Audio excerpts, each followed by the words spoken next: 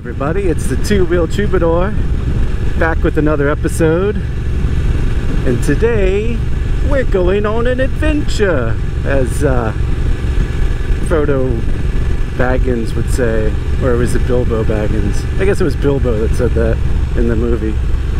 I mean, they both went on adventures, but I digress. So today we're gonna go find a place called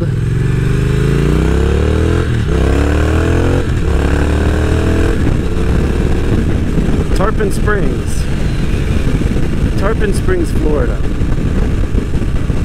Now I know you guys are asking, Troubadour, why are you going to Tarpon Springs? Well, I'll tell you. Tarpon Springs has this really cool little downtown section that they call the Sponge Docks. And a lot of you who have perhaps visited Florida have probably visited Tarpon Springs Sponge Docks.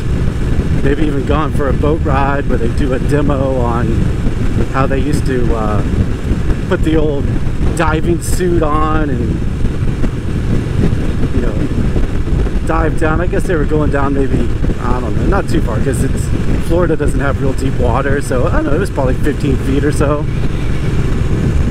And they'd harvest all these real sponges, this natural sponge, and that was a big industry back in the late 1800s, early 1900s.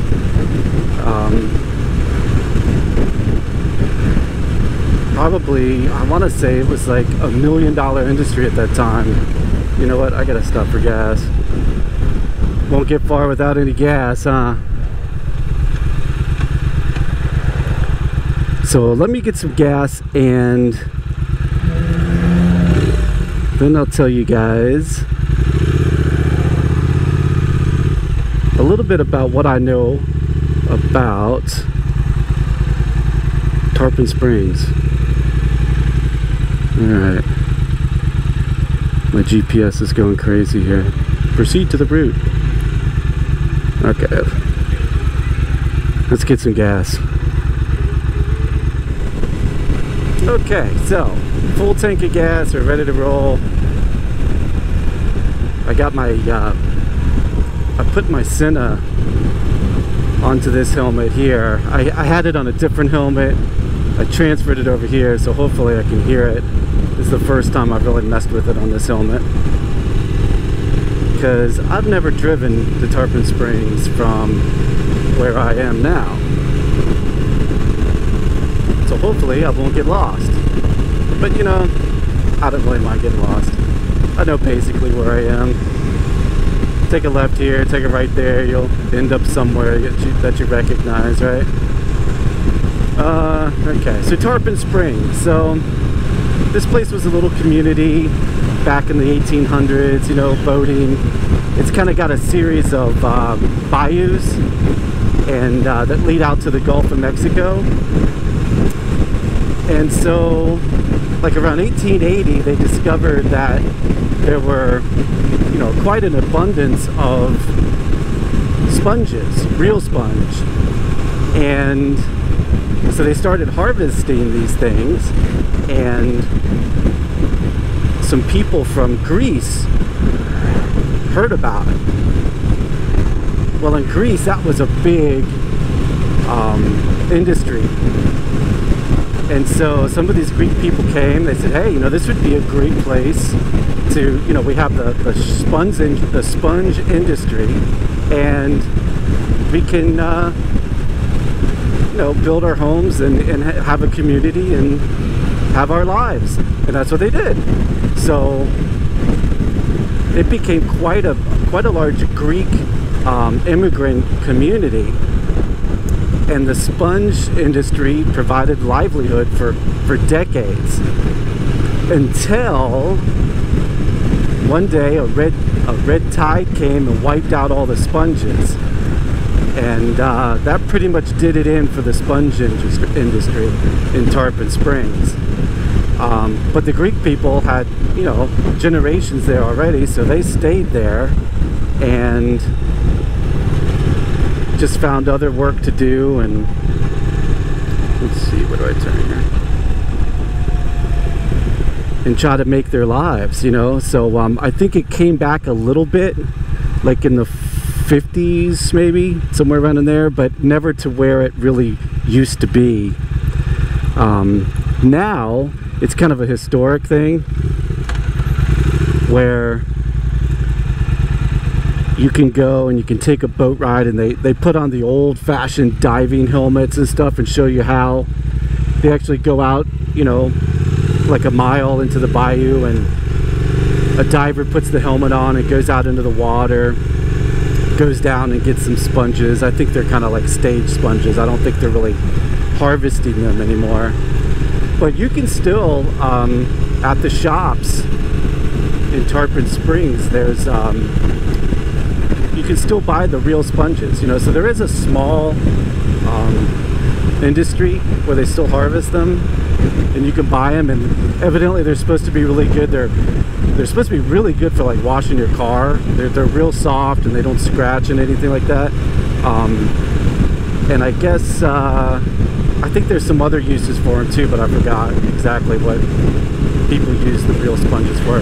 Washing cars is like the one I remember. What else? So we're going to a place, you know, it's just referred to as the Sponge Docks, but it's a little strip. It's on a road called Diakonisi Boulevard. Diakonisi Boulevard. I think I'm saying that right. And that was named after the Diakonisi Islands in Greece, where a lot of these sponge divers came from. And there's a bunch of shops here. You're like, they have, you know, it's one of those places where you can go when you're visiting Florida, and you can get all that like Florida kitschy stuff, like shot glasses that have your name on it and it says Florida, because you know you have to have one of those, right? And if you're a kid, you can get those giant alligator heads. Everybody loves giant alligator heads, especially if you're a kid. You got to have a giant alligator head. And you can get shells and things like that. You can get the sponges.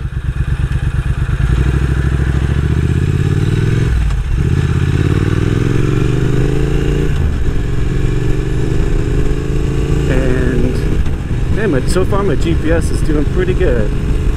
Gotta crank the volume up a little bit.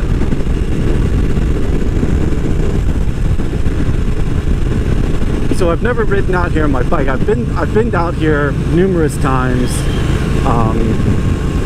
One of the cool things about this particular little strip of shops and restaurants, not only just going through and seeing all the weird stuff in the shops, but it's got authentic Greek restaurants. So you've got the most famous one is right on the main strip there. It's called Hella's. And I remember my grandparents taking me there when I was a little kid. So this restaurant has been around for a long time. It's real cool. And they, you know, even the local Greek families come for dinner. I mean, it's authentic Greek food. Not just here have a gyro or a gyro, however you want to say it. Like I remember this one dish this family was eating. It was like a big giant bowl of spaghetti, and then piled on top of it was just a ton of caramelized onions. That was a spaghetti with onions, you know. Not my thing, but they were tearing it up. So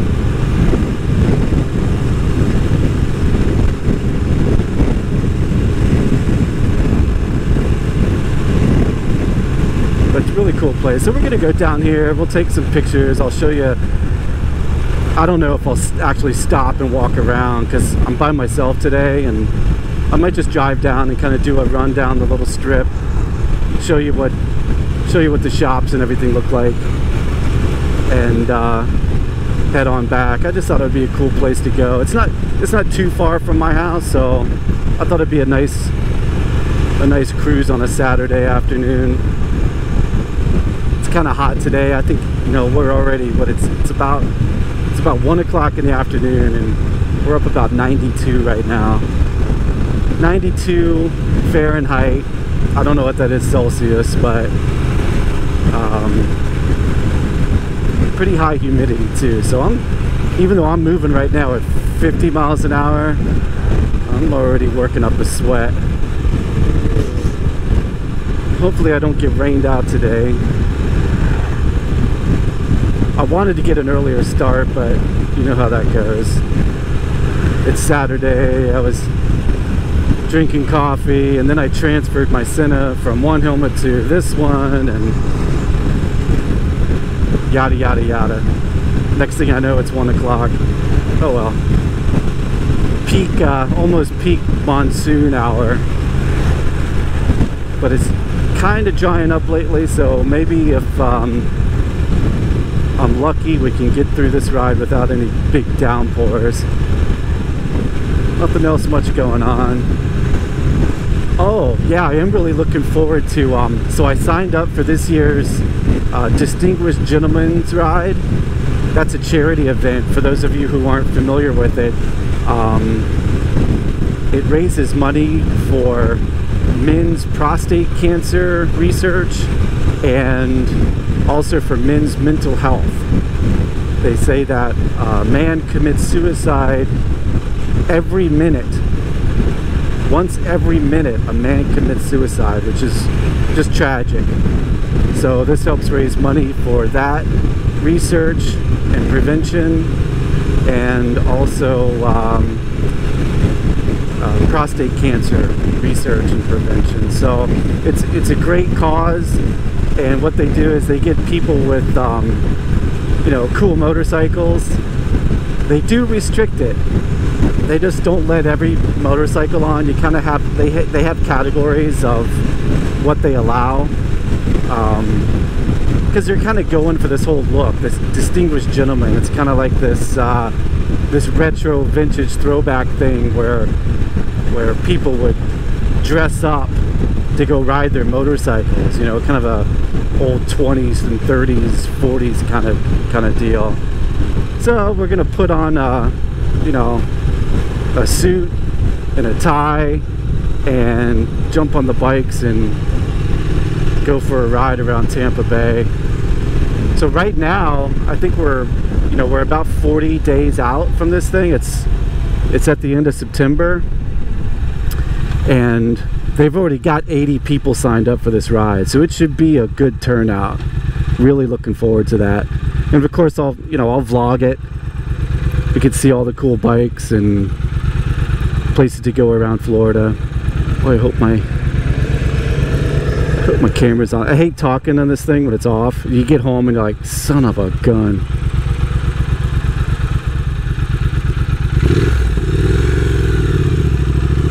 Ah, air.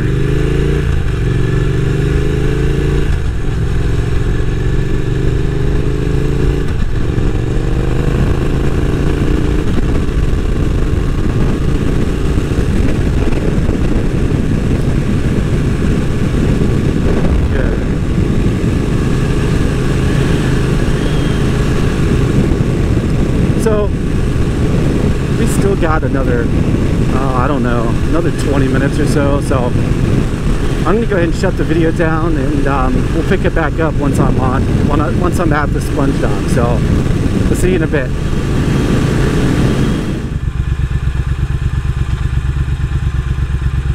So we're getting close. I've never been in this little section here. This is like a little downtown section. This is probably downtown Tarpon Springs right here.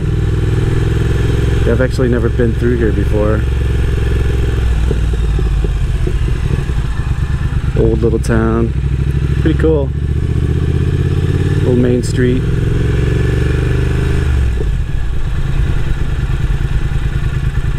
Sponge docks. We're getting close. We're getting close. So when I got to the sponge docks, I stopped and I checked my camera, and my SD card was full, and I didn't bring it back up. So that ended my motovlog for the day. I pulled out my camera and I took some photos just so we could have some, you know, some closure to this ride. But just a quick minute of the surroundings there. This statue here is a commemorative statue of the Spongers. Has a plaque on it. It says in memory of the Spongers of Tarpon Springs. It's pretty cool. Nice photo op there. Behind it, you'll see an original boat that they preserved. That's what they would have used back in the turn of the century.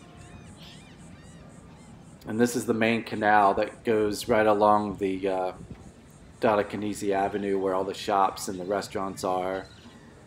It's pretty cool. It's a nice touristy spot, different from your, you know, your Orlando Disney kind of things. But here, if you look in the back of this boat, you'll see a big bundle of the sponges. So it looks like those are actually sponges that they dive for. It's pretty cool.